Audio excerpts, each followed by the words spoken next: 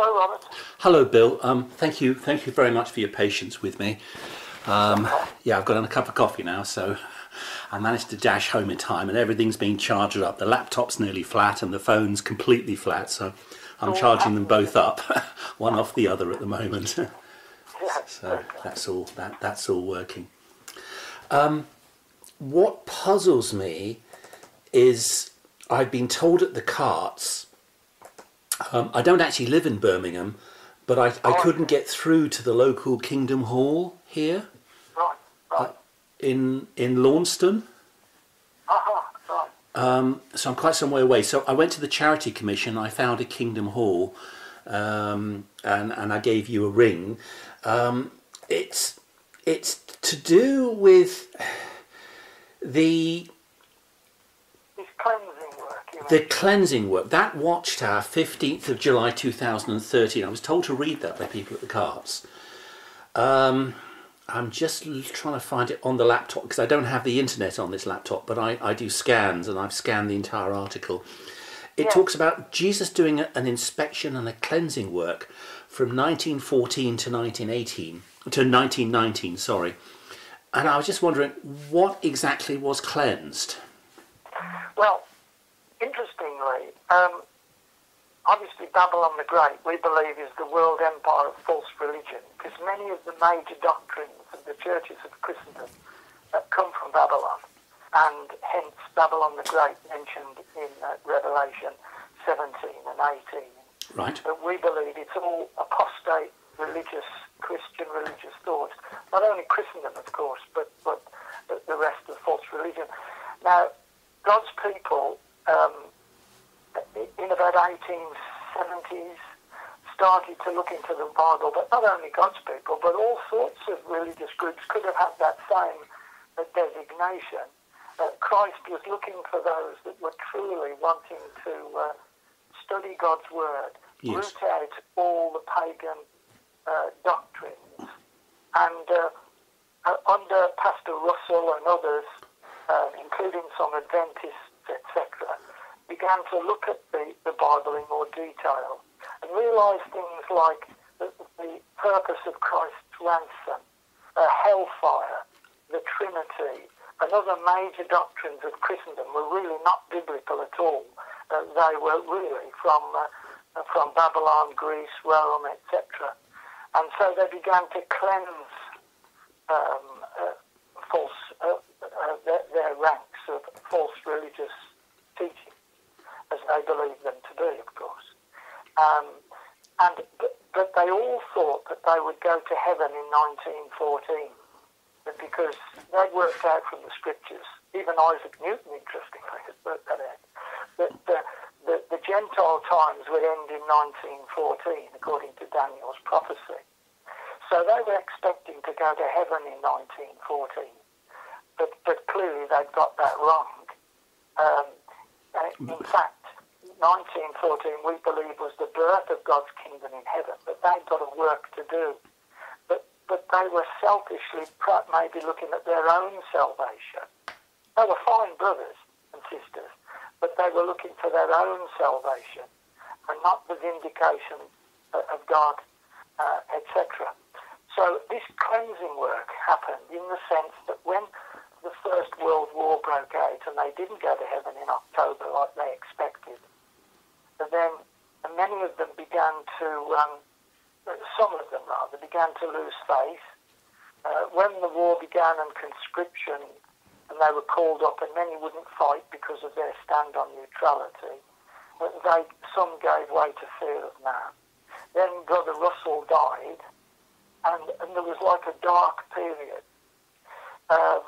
So in a sense, they were being cleansed in the sense that those that weren't prepared to serve God and be obedient had drifted away.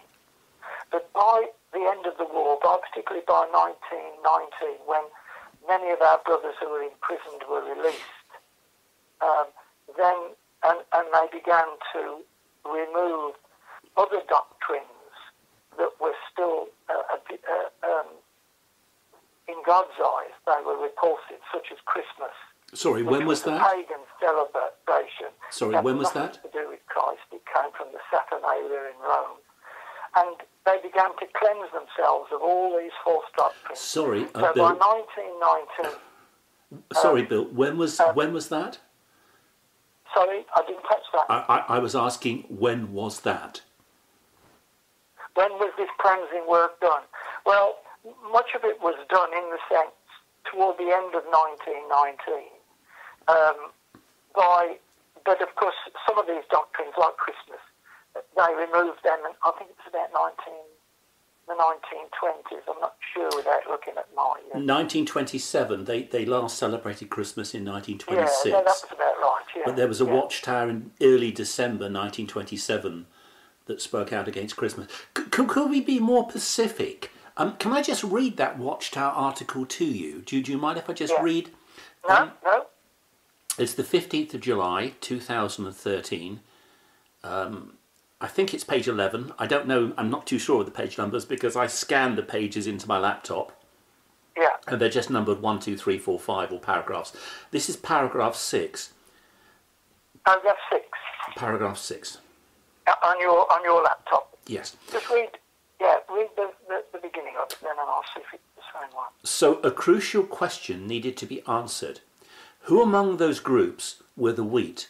To settle that question, Jesus began to inspect the spiritual temple in 1914. That inspection and cleansing work involved a period of time from 1914 to the early part of 1919. It seems to indicate to me, unless I'm mistaken, sir, that the inspection and cleansing work involved a period of time from 1914 until the early part of 1919 when the cleansing work, the article seems to indicate it was finished. Yes. How we understand that is that, as I mentioned before, it's more to do with the spiritual paradise. The witnesses, the Bible students as we were then known, their only understanding of paradise was a paradise to come on earth and a paradise in heaven. A twofold paradise, one a literal paradise here on the earth, and one, of course, a paradise in heaven. But because they were particularly interested in their own salvation rather than the sanctification of God's name, Jehovah, the Lord's Prayer, hallowed be thy name, thy kingdom come, that these were the most important things, God's kingdom and God's name. So God's people hadn't really been preachers. There were pilgrims and coal porters who were preaching, but the vast majority of God's people then, although they'd done a tremendous work, I mean, they placed 200 million leaflets, they placed, I think it was over 4 million books. They'd done a tremendous work, but they were focusing on their own salvation. So this needed to be, their thinking really needed to be cleansed. That was the most important Sorry, thing. could you just simplify it into sort of one sentence? Let me read the article again. Yeah. So a crucial question needed to be answered. Who among these groups were the wheat? To settle that question, Jesus began to inspect the spiritual temple in 1914. That inspection and cleansing work involved a period of time from 1914 to the early part of 1919. Am I correct in assuming that this inspection and cleansing work involved a 5-year period from the end of 1914, actually a little less than 5 years, to the early part of 1919? That's the first. You are correct. Let's deal with just one thing at a time. Yeah. Yeah. Right. It talks about the wheat. So I think it's a reference to the parable of the wheat and the tares. So a crucial question needed to be answered. Who among those groups were the wheat? Implying, I think, the parable of the wheat and the tares. How do we distinguish between the wheat and the tares? The wheat being God's people and the tares being God's enemy. Yes? Yes, basically. Yeah. But it's really within the Christian community, because originally he's talking about the Christian congregation that was formed in the 1st century. And if you read the parable, you'll notice that the devil would sow weeds into the field of wheat, which was those faithful early Christians, and a long period it indicates would carry on. Should they remove the weeds? No, because the bearded darnel, which is the type of weed referring to, looks exactly like wheat until it's fully ripened. So the parable says that the two would remain together until the conclusion of the system of things, which was 1914. And so that is the period when Jesus would come to his temple and begin to sort out false Christians from true, faithful Christians. I'm not a Jehovah's Witness. I don't attend any religious group. I used to be an evangelical Christian, but I gave up 9 years ago. So I don't subscribe to your beliefs, but I'm trying to understand them, and I'm trying to get an accurate understanding of what you believe. So the inspection, is that an it says that inspection and cleansing work involved a period of time from 1914 to the early part of 1919. Is that an inspection done by Jesus Christ? Yes. Yes. Right, so what is the cleansing work that you agreed was, it was just under a 5-year period from late 1914 to the early part, I think that's March. I've read another Watchtower that mentions it's March 1919, when the 8 officers of the Watchtower Society were released from prison. What is that cleansing work? You said something about having a heavenly hope and an earthly hope, but that didn't come about until the 1930s. I think it was 1931. They all had a heavenly hope. There was at that time there was no one had an earthly hope. My point was that they didn't fully understand prior to 1919 or toward the end of 1919, the beginning of 1919, that there was a spiritual paradise here on the earth that they were in.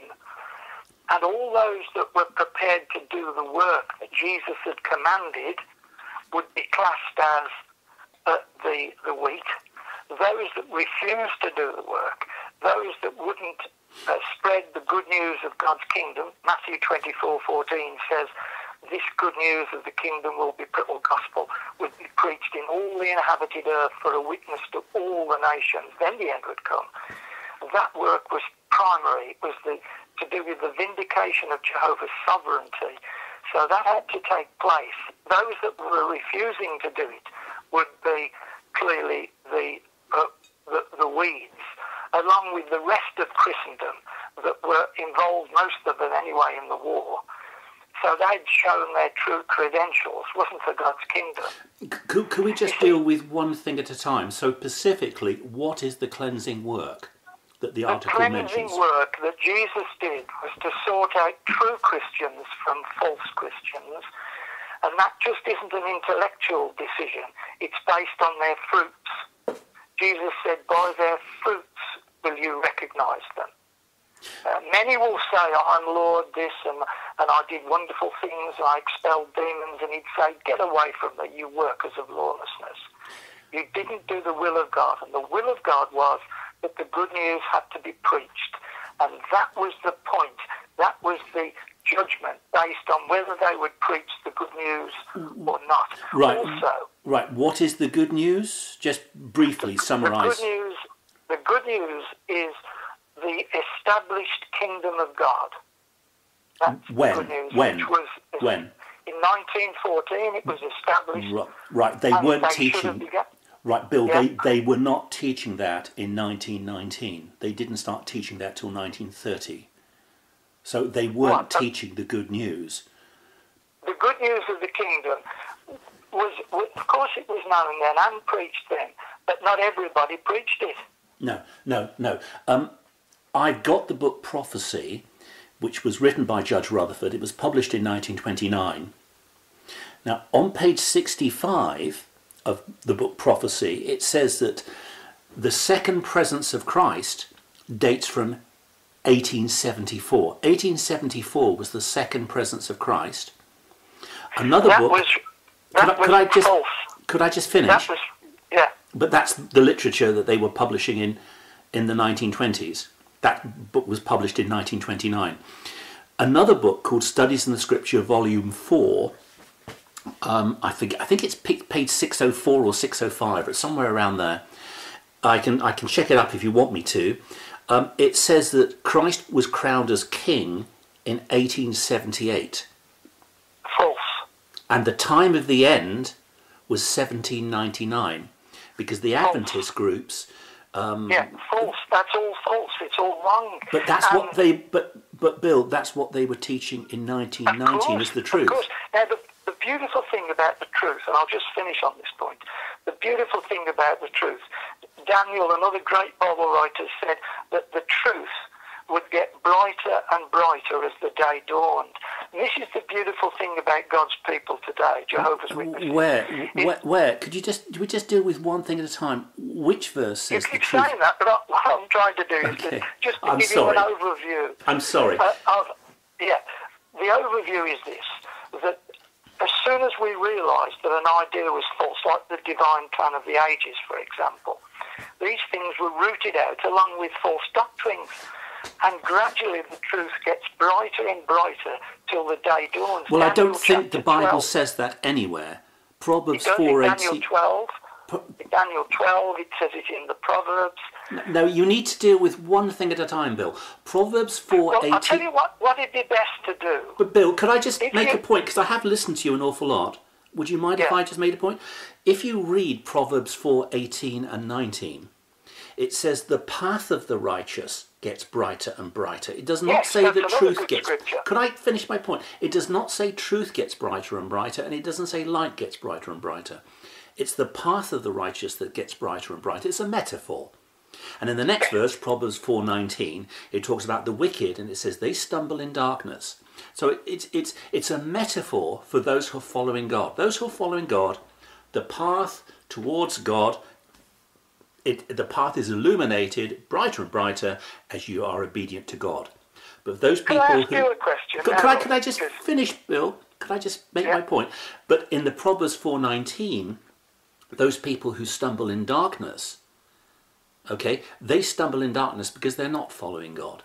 Thank you. Thank you for your patience, sir. What was your question? Yes. What is your motive, can I ask? You say you're no longer, I presume you still are a Christian, although you're no longer an evangelical. So what is your motive in such research? Oh, I find it absolutely fascinating. I did a church history degree. My degree focused mostly on church history, and I find it truly fascinating, and I'd like to know more. Brilliant. Well, what I would suggest, rather than ring, because we're just a small kingdom hall in Birmingham. I mean, I'm just a cleaner, so my knowledge maybe is not as good as yours. But our branch, we have excellent students of the Bible that would amaze you. Now, the best thing you can do is to ring our headquarters at Mill Hill in London. I have. That you have? Yeah, they told me to go to jw.org and then they hung up. I phoned them 3 times. Oh, right. Yeah, well, there's everything you need there on jw.org. Right. I'm at jw.org. I've scanned the article, 15th of July 2013, page 11 to 14. Paragraph 6 says, to settle that question, Jesus began to inspect the spiritual temple in 1914. That inspection and cleansing work involved a period of time from 1914 to the early part of 1919. You've agreed the cleansing work, the inspection and cleansing work, was between late 1914 and to March 1919. Could you tell me what the cleansing work... Because you see, as far as I can see, Bill, they were teaching exactly the same doctrines in 1918, after this period, sorry, in 1920. It's nothing to do with could I just really. Could I just make my Bill? Could I just make my part of it? Could I just the make my main point is it's the works Jesus said to identify the true religion. By their fruits will you know them. But the Bible's Bill. Only Jehovah's Witnesses at that time who were faithfully doing what God said would be considered part of the wheat. But Bill. But I think. Bill, can I just make my point? Because I have listened to you a lot and you haven't let me say very much. They were teaching exactly the same thing. I don't really want to continue this conversation any longer, Robert. Why? I'm very sorry, but Why? You've got jw.org. I think we'll leave it there. You know what Jesus said about argument? It's not... I'm not arguing. I'm trying to understand your religion. Can I leave you with one final thought? No, because Right, you're just there's talking fruit. to me non-stop. You're like a parrot. You're like Polly the parrot on his perch. Listen to me, don't talk. He's hung up.